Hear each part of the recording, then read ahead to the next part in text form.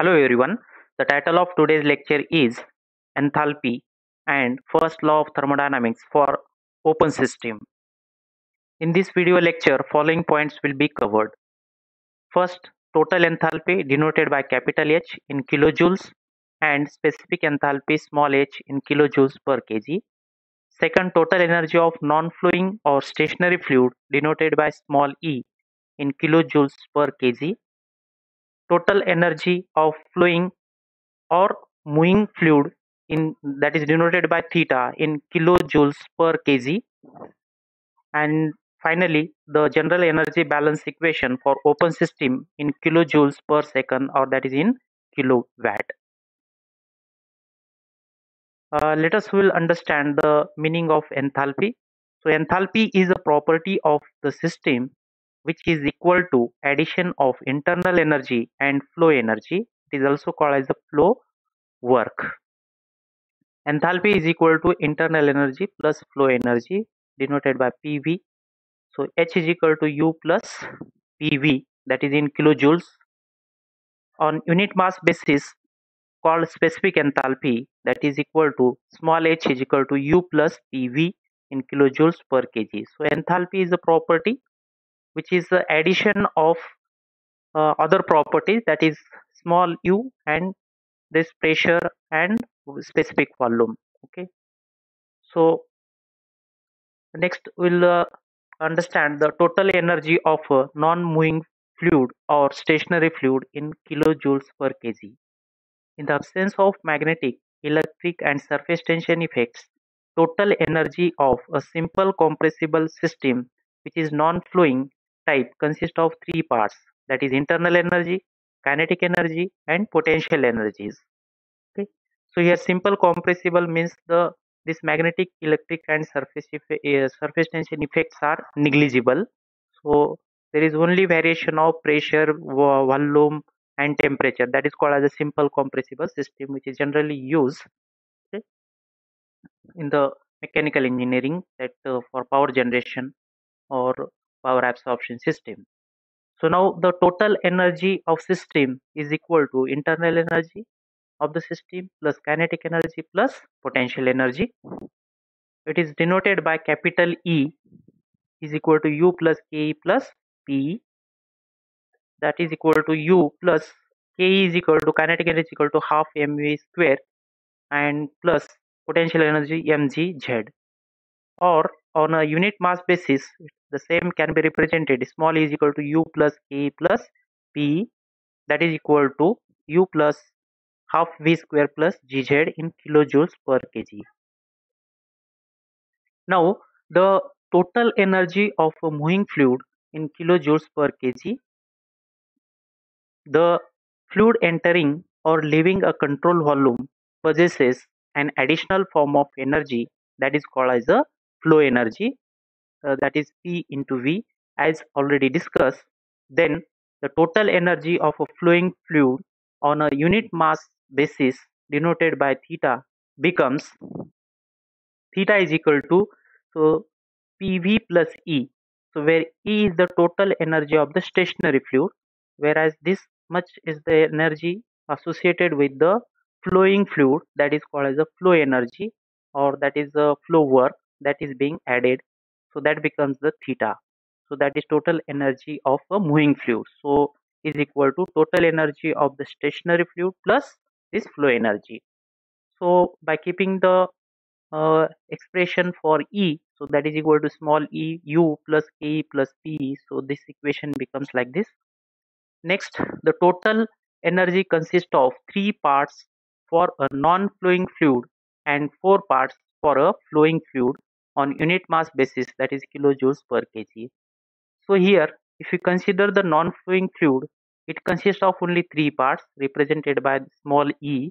The first part is internal energy, second part is the kinetic energy, and third part is the potential energy. Whereas for flowing fluid, it consists of the four parts, that is the same as that of the non-flowing fluid, that is internal energy, kinetic energy and potential energy. In addition to that, the flow energy is being added. Now the total energy of a moving fluid in kilojoules per kg, that is equal to theta is equal to PV plus E, as represented here, since H is equal to U plus PV. So already we have discussed this. H is a specific enthalpy, that is U plus PV, where UV is the specific volume. So theta is equal to H plus Ke plus Pe. So is equal to H, Ke is V square by 2 plus Gz in on unit mass basis.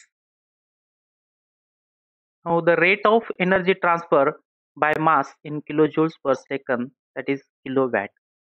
So if you consider the uh, some energy is required to push the mass inside, that is called as a flow energy, that is being considered here. So along with mass, the energy will be coming inside. So the product m dot I into theta I is the energy transported or energy transferred into control volume by mass per unit time.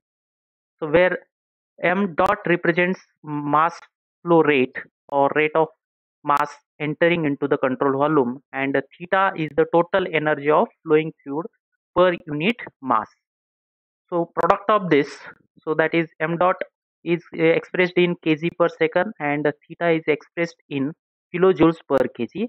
So product of this will be, that is in kilojoules per second, that is nothing but kW. Okay, so this much energy is coming inside along with the mass. So here I represents for, that is the inlet number. So you can say that if there are for one inlet, uh, I is equal to 1.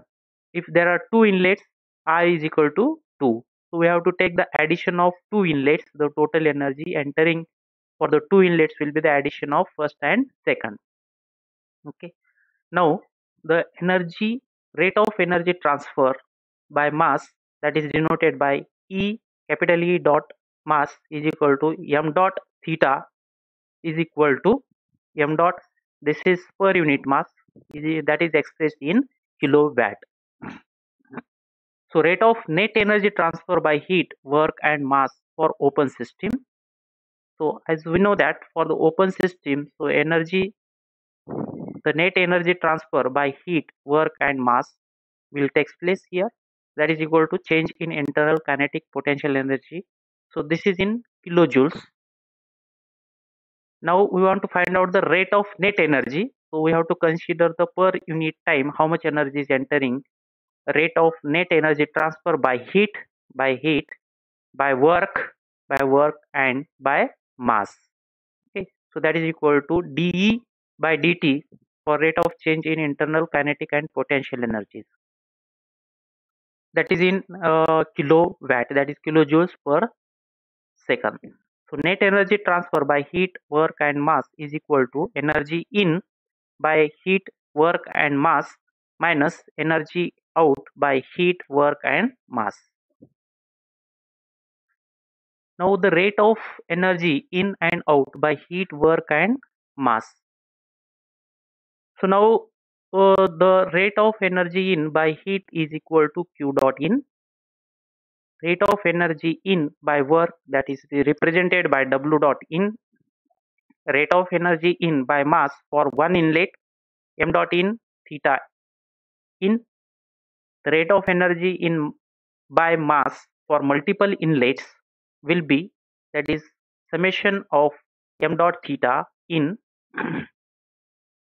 So the total energy, the rate of energy in by heat, by work and the mass for the multiple inlets. So this is the summation sign is used. Summation sign is used. His symbol is used. So this is the total energy entering into the system, or that is a control volume. Next, similarly, we can find out the rate of energy out by heat, that is Q dot out, rate of energy out by work, W dot out, then rate of energy out by mass for one inlet, one outlet, m dot out into theta out. Rate of energy out by mass for multiple outlet is summation of m dot theta for outlets.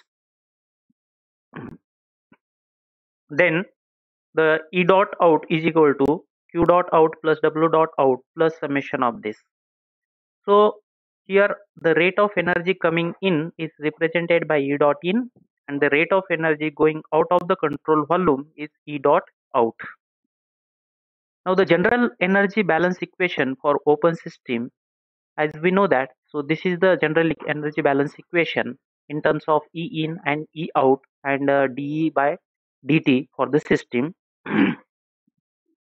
So the energy in, as we have derived that, E dot in is equal to Q dot in plus W dot in plus this summation of m dot theta in. Similarly, E dot out we have found out expression. So now by keeping this E dot in and E dot out in this equation, so we got this Q dot in plus W dot in plus summation of m dot theta in minus Q dot out plus W dot out plus summation of m dot theta out is equal to the dE system per dt, means rate of change of internal kinetic and potential energies of the system, that is the control volume. So this is the general energy balance equation for the open system. Okay, thank you.